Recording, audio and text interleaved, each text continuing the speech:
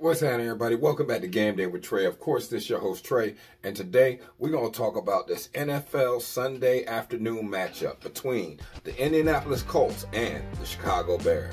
All right, so this game will be played at 1 p.m. East Coast time on September 22nd.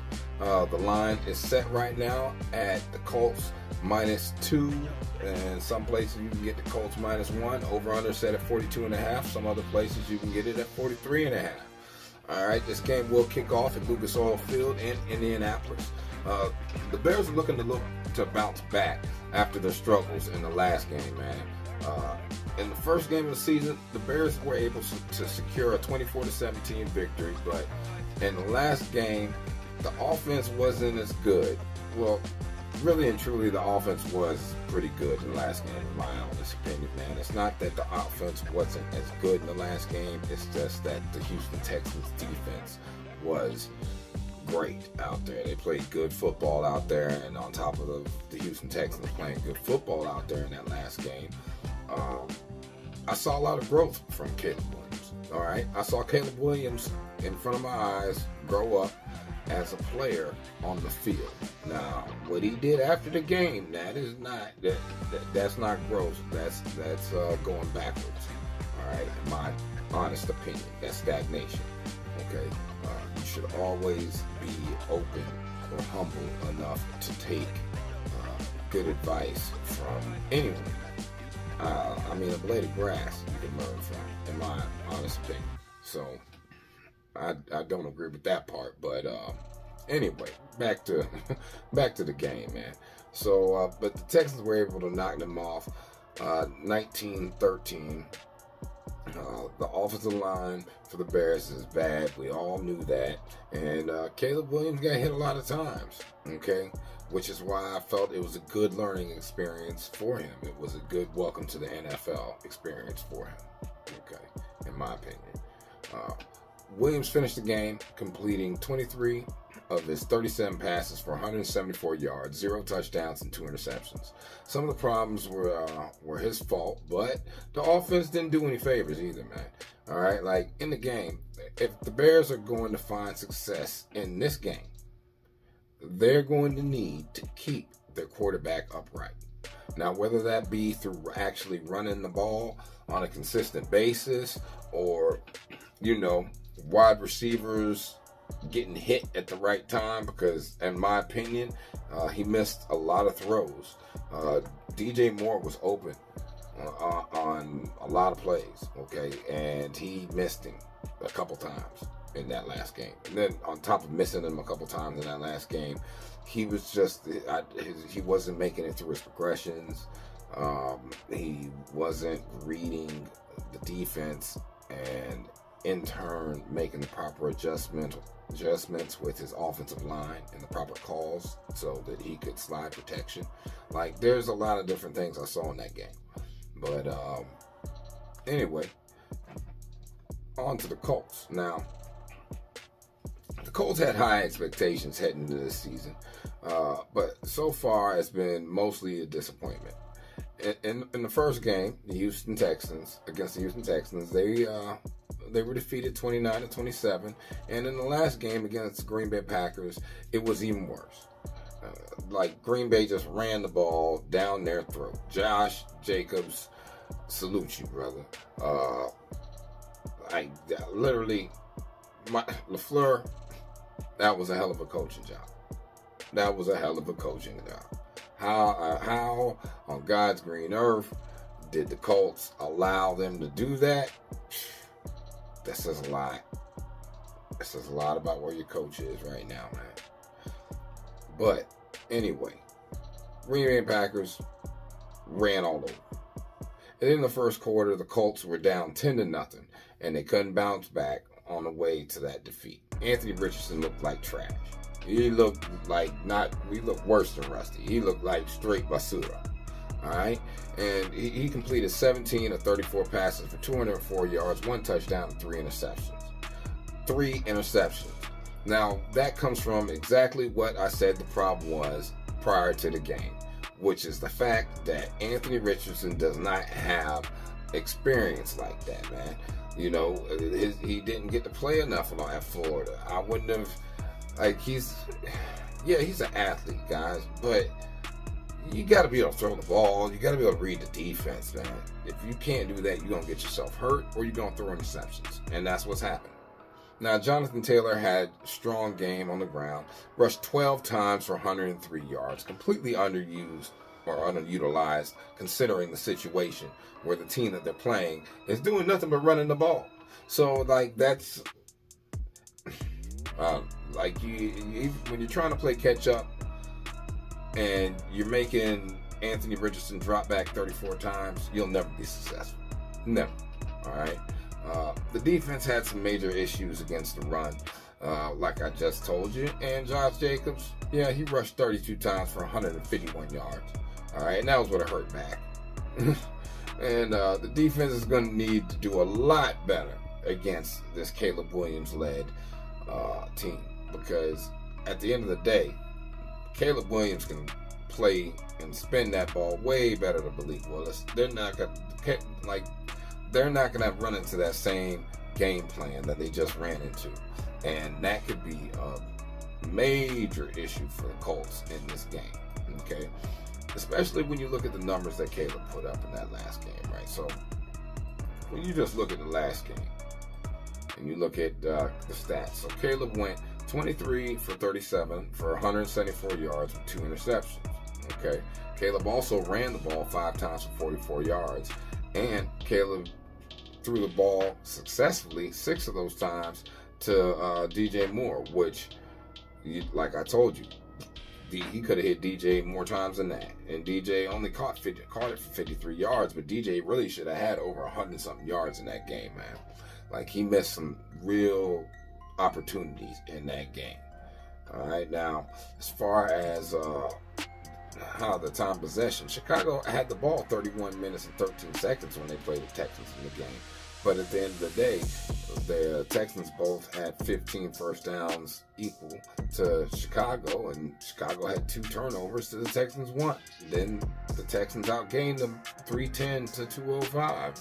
All right, and remember, out of that 205, 174 of those yards were Caleb Williams throwing the ball, and then 44 of them yards was him running the ball, guys. So, like, at the end of the day, Caleb Williams was the whole offense, and he really didn't need to be, because there was players out there trying to get open and get, like, Caleb Williams has got to understand how to read the defense, or this is going to be a long season for him, man. A super long season for him. All right, so they went 6 for 17 on 3rd down in that game, and on 3rd down efficiency. So they actually did better than Houston did. Houston went 4 for 14 on 3rd down. All right, so, like, there was a defensive battle, and that's why I'm saying that Chicago has a chance in this game against the Colts, because I believe Chicago's defense is just better than the Colts defense. But let's get into that, right? So as far as what the Colts did against the Packers, the Colts allowed the Packers to just run all over them, like I'd already told you. We already know Josh Jacobs ran the ball 32 times for 151 yards, 4.7 yard average, 34 yard long. But Malik Willis got off on him. 6 carries for 41 yards. What I just tell you that Caleb Williams can do? He can run the ball too, man. And then hold on, it gets better. Then you had Jaden Reed, wide receiver, 2 times for 37 yards. Like, it's horrible, man. It's horrible. And then Malik Willis went 12 for 14 against him for 122 yards. We're talking about Malik Willis. Malik Willis, man. All right, so Anthony Richardson, we know he had a horrible day. His QBR was 29.1. His rating on the day was 41.8. All right, he only rushed the ball 4 times for 37 yards. Like, he hit Alec Pierce 5 times for 56 yards, but he really didn't. He really didn't do much more outside of that. It was either Jonathan Taylor or people getting 1 pass. All right, now Michael Pittman Jr. did have 3 receptions, but you can't get him 3 receptions for 21 yards, brother. You got a full game to get this man the ball, especially when you drop back 34 times, man. Like, yeah. All right, so when you look at this team and you look at these matchups, you got to look at the injury report first, right? So when you look at the injury report, who is sticking out for Chicago? First and foremost, you got Rome Odunze. He's nursing that knee injury, but is expected to return to action against the Colts on Sunday. Of course, we already know Keenan Allen's still out with the heel injury. Nate Davis is questionable. There's a lot of injuries on the offensive line all over the place. A lot of people questionable. Montez Sweat on the defensive line, questionable. Nursing that elbow injury. Don't know if he's going to be able to make it out there. That'll be a big hit if he can't. Then you look over at the Colts. Michael Pittman Jr., questionable with the back injury. Unknown if he's going to make it to the Bears game. Matt Gay, quadricep, questionable. Dealing with that quadricep injury. Unknown if he's going to make it to the game. Forrest Buckner is still on IR. Latu is questionable. Tended to a hip injury. Unknown if he's going to play. Julian Blackman, he's questionable. Managing a shoulder injury. Josh Downs, wide receiver, he's questionable with the ankle. Managing that ankle sprain. Unclear if he's going to be able to make it out there. Like, there's a litany of injuries all over the field for both of these teams, guys. Then we look at the matchup. So, on the season, right now, Chicago's averaging 18.5 points per game. That's 18th in the NFL versus the Colts defense is only giving up 22.5 points per game. That's the 20th best in the NFL. It means they are in the 20th spot and not the best. They are down at the bottom. All right, they're in the bottom 12 in the league. When you're talking about defense and points that they give up to opposing teams. Then look, third down. Chicago on third down on the season is only converting 26.67% of their third downs. That's 27th in the NFL. All right. Whereas the Colts are allowing 54.84% of third downs to be converted. That makes them the second worst defense, or third worst defense against the third down in the league. Come on. Like, you can't be successful like that. Then let's look red zone, right? So in the red zone, 50% of the time that Chicago gets there, they score. That puts them 10th best in the NFL. Problem is that the Colts, when they allow you to get there, they allow you to get there, man. They let opposing teams get 66.67% of opportunities for touchdowns successful when they enter the red zone. That puts them at 26th in the NFL. That's the 6th worst in the NFL. So that tells me if Chicago gets a chance to get there, they're going to get there. Now let's look at the inverse. Now the Colts are only scoring 18.5 points per game too. Same, identical with Chicago. So their offense is struggling. And Chicago's defense is only allowing teams to score 18 points a game. So that's a big problem for the Colts then.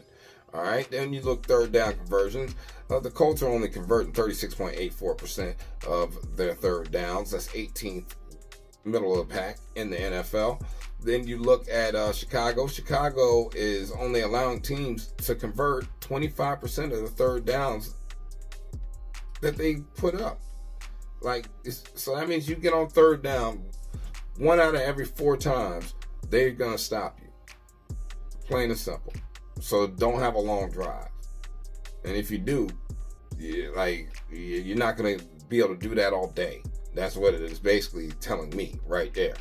All right, so that puts them as the 3rd best defense against opposing teams on third down in the NFL, guys. Then when you look at the red zone, when the Colts get there, they score 60% of the time, so that's the 7th best in the NFL. But Chicago only allows you to score 50% of the time, and that puts them at 18th in the NFL. So that means if the Colts can actually get the ball down the field, then they have a good chance of scoring. But they got to be able to get the ball down the field, man. Like, if you can't get the ball down the field, it ain't going to work. Plain and simple. So then when you look already at the stat splits, right? So in the last 2 games, all right, like I said, when you're looking in this situation, Chicago only scores 13 points and gives up 19 points. The Colts in this situation at home, they score 27, but they give up 29. You know? And that does not bode well for the Colts in this situation, guys. Not at all, man. Not at all. So the last 10 times these teams were actually on the field. All right. Chicago Bears are 6-4 in the last 10 times they were actually on the field. Straight up, they're 6-2-2 against the spread, and they're 3 to the over, 7 to the under in the last 10 times that they've been on the field. All right, now so far this season, they are 1-1. Okay, when you're looking straight up, and they are 1 and a push when you're looking against the spread. They've also gone under in both games, under 43 and under 45.5, guys.